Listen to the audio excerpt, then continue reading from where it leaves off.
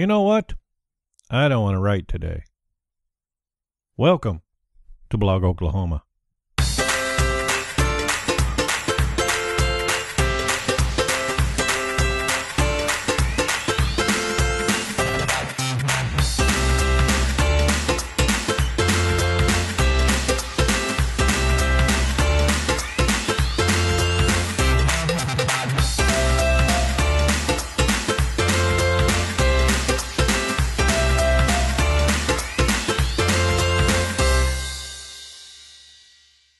You know what? I don't want to write today. I'm in no mood whatsoever to put together a podcast. You'd think I'd be eager to put out an episode after being sick and missing last week, but I'm not. In fact, I haven't felt like writing all week. Now, I don't know what's causing this mood. Maybe my blood sugar's off. It's happened before. Maybe it's the weather. Maybe it's because I've been so busy writing code at work. I just don't feel I want to put my creative energy into writing. And as someone who aspires to be a better writer, this is a problem. Now, there's a great motivational poster you can print out. I've actually have it pinned to my office wall. It's the 10 steps to becoming a better writer. All 10 steps are spot on and will benefit you greatly in your writing. As a programmer, I tend to simplify things down to improve efficiency and whatnot. So I've distilled these 10 steps down to 2. And in my own type of code fashion, this is what I've come up with. Step 1, write something. Step 2, repeat step 1. So for the last week, I've been doing something I really didn't want to do. Write. Every morning before I finished my first cup of coffee at the office, I wrote something. Now, these were short posts to my Google Plus page, like how I felt that morning, what's been going on, what's today's schedule, and whatever came to mind. Definitely not masterpieces of prose, to say the least, but I did get something written. And that's what you got to do to become a better writer. Write. And that brings us to this episode of the Blog Oklahoma podcast. Here it is Sunday afternoon, and I don't want to work on this. I'd rather be downstairs in front of the TV watching some baseball, football, or a movie. But if I put off an episode today, what's to prevent me from putting off an episode next week or the week after that? Nothing really. I don't have to do this.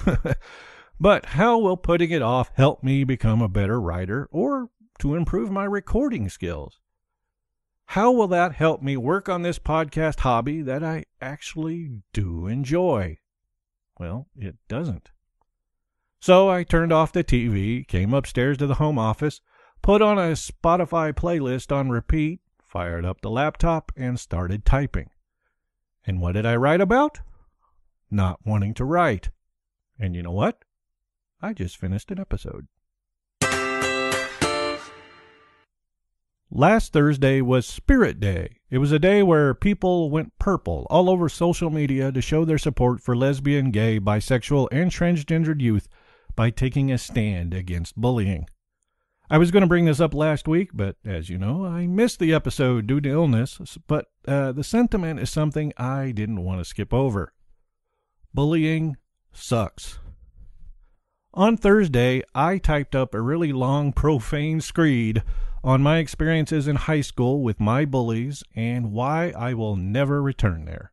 But you know what? I deleted it. Honestly, it was good to get it out, even after 29 years. But you know what? It really wasn't important. My bullies are not important. In fact, I wish them well. I hope they're living a good life somewhere. I will never see them again. Now, what is important is we give support to those being bullied right now. To them, I'd like to say, it really does get better. I know I'm just some guy on a podcast you've never met, but honestly, as someone who has been bullied, let me tell you, it does get better. I know it doesn't seem like it now, but it will. You shouldn't be bullied. No one should. To stand up to your bullies, just ask for help. If you're at school, tell your teacher. Go to a counselor. Tell your principal. Let your parents know you're being bullied. Still need help? Reach out to the community. Organizations like GLAAD and the Trevor Project are here for you. If you're being bullied online, report and block. There are tools available just to do that. I'll have a link to all those in the show notes. So, even beyond the one day we all went purple to show our support, the sentiment remains. We stand against bullying.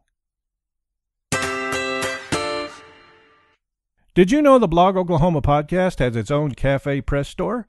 So if you'd like a coffee mug, t-shirt, or a tote bag with the Blog Oklahoma podcast artwork on it, please head on over to cafepress.com/Blog Oklahoma podcast. I'll also have a link to it at blogoklahoma.net.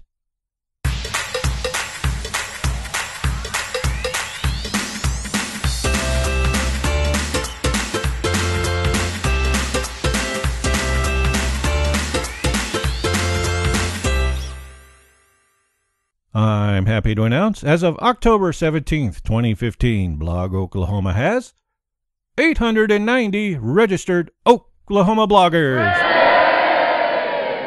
Your feedback is important, so please feel free to contact me with your comments or questions. You can get hold of me in a multitude of ways. Just visit blogoklahoma.net/contact for more information. Check our show notes for all the links and bonus materials from today's episode. This has been Kevin Latham for Blog Oklahoma. Until next time.